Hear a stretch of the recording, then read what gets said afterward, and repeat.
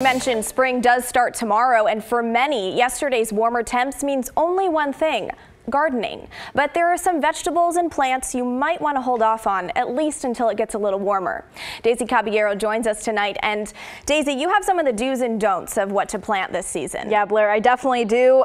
Portland Nursery off Southeast Stark and 49th welcomed over 500 shoppers yesterday because of the nice weather. And while yes, it's safe for some new plants and veggies to be planted, that's not the case for others because of the varying frost dates.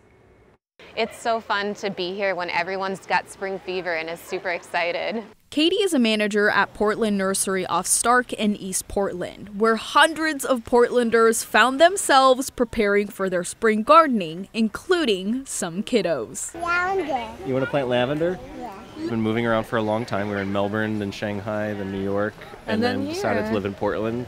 And we came here primarily for like the nature and to grow stuff. But there are a few things to keep in mind when you're picking out your next outdoor plant. It's the perfect time to get planting. This time of year, it's go time for most everything. Do be aware of frost. We still are within average frost date for the Portland area.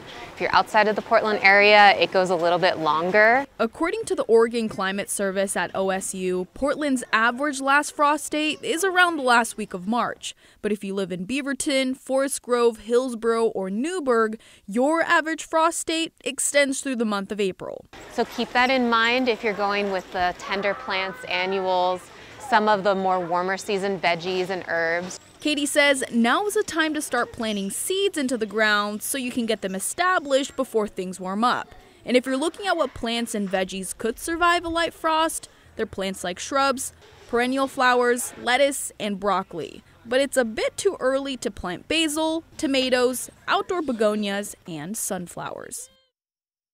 Now, Katie says you can also bring potted plants against a wall outdoors or cover them with another pot on cold nights. You can also search other DIY ideas online, like cutting a clean milk jug in half and placing it on your plants so it's protected from the frost. Blair? Well, thanks so much, Daisy.